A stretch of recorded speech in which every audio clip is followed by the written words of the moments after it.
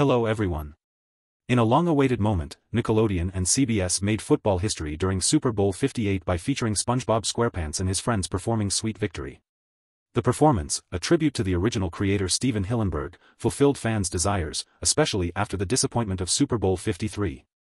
Despite previous petitions, SpongeBob's appearance during the halftime show was brief in 2019. However, this year, fans finally witnessed the iconic performance they had hoped for.